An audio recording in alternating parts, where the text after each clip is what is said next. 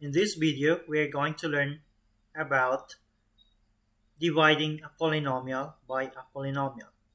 There are two different methods that we are going to use. We have the long division and we have the synthetic division. First, we have to consider the property of division. In the law of exponent, we have am divided by an will give us am minus n. So in dividing a polynomial, there are problems that have exponents. So therefore, we have to consider this property as well, or the law of exponent. Okay, let's try some example using the long division. Okay, for example, divide x squared minus 5x plus 8 divided by x minus 3. So you have to compare which method are you going to use. Okay, so first the long division. We can have now x minus 3, okay, x squared minus 5x plus 8. So the first thing that you have to do only is you are going to divide the first term into the value of x. So x squared now divide by x. So when we consider this law of exponent, so therefore x squared divide by x, so this one considered have one exponent. So therefore we will have x. And then after that, we multiply this one. So we have x times x, we get x squared. X times negative 3 will give us negative 3x. Then after that, you have to subtract. So we get to change now the sign from positive to negative. This one will become positive. So the result is this one is 0. This one will give us negative 2x and then bring down 8. Then after that, negative 2x divided by x will give us minus 2, right? Because x divided by x is 1 times negative 2 will give us negative 2.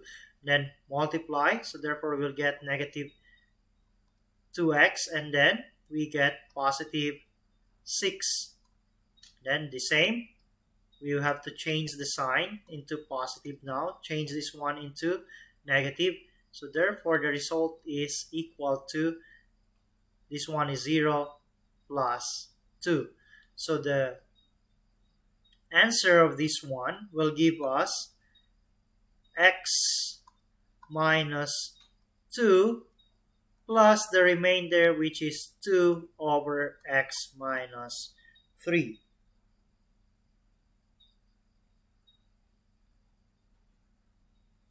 Okay, so therefore in this case we have a remainder. Now let's compare if we are going to use a synthetic division. In synthetic division, you are going to make this one equate to 0. So therefore this one now will give us, okay,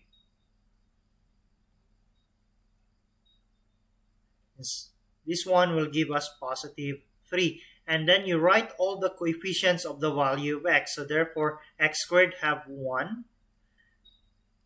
And then we have negative 5. And we have positive 8. So first you have to bring down 1. And then you multiply to make it here. So 3 times 1 we get 3. And then we get negative 2. 3 times negative 2 we get negative 6. And then add that 1, so therefore we will get positive 2. So our answer now, minus the exponent here, the highest degree, with 1, so therefore we will get x squared minus 2 plus 2 over x minus 3. Okay? Let's try another example.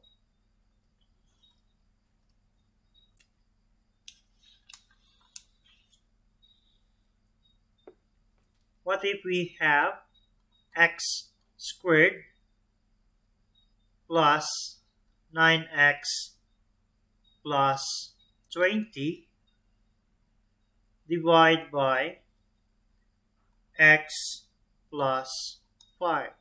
Okay, so let's do first long division, and then after that we will do synthetic, or we can do first synthetic division. Okay, so therefore we will have now negative 5. Then after that you will write the coefficient. So we have 1, 9, and 20. Okay, so therefore you will have to bring down 1, multiply that 1 will give us negative 5, and then subtract or add. So therefore 9 minus 5 is 4, and then negative 5 times 4 we get negative 20. So therefore there is no remainder. The answer will give us x plus 4. Let's see in a long division. So we have x plus 5, or we say we have x squared plus 9x plus 20 divided by x plus 5. So x squared divided by x, we get x, multiply x squared, and then plus 5x. And then subtract, so you change this one now into negative, negative. So therefore, the result will give us 4x plus 20. And then after that, we get plus 4, multiply, so we get 4x and plus 20. And then change the sign, so we'll give this one, change it into negative, and then bring as 0. So therefore, the answer will give us x plus 4. So both of them have the same result. Okay, another example. What if, okay, in this case, in this example, we cannot use, or we can use as well synthetic division, but it's better that you're going to use long division in this example. So the example is 6x squared minus 11x minus 14 over 2x minus 5. Okay, so here if you will use synthetic division, this one will become a fraction because you equate this one into 0.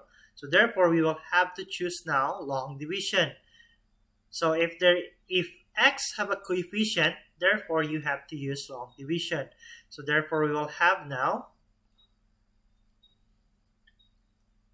6x squared minus 11x minus 14 divided by 2x minus 5. So therefore 6x squared divided by 2x, we will get 3x, and then you multiply. So therefore we get 6x and then negative 15x. Okay, and then we change the sign. Negative becomes positive. Therefore this one is 0. This one now will become 4x minus 14. And after that, 4x divided by 2x will give us positive 2x, or positive 2, because we get x divided by x will get x raised to 0, or equal to 1. So 2 times 2x, we get to 4x, and then 2 times negative 5 will give us negative 10. Then after that, we change the sign. That will give us 14 plus 10, positive 4. So your final answer now will give us 3x plus 2, remainder plus 4 over 2x minus 5. Okay, so you can choose which method are you going to use, okay, so that it's easier for you to solve. Okay, so you have to choose either synthetic or a long division. Another example, what if we will have this problem? Let's say 3x squared plus, we'll make it 3x cubed plus x plus 2. divide by x plus 1. Okay, so in this case, we will try to use synthetic division.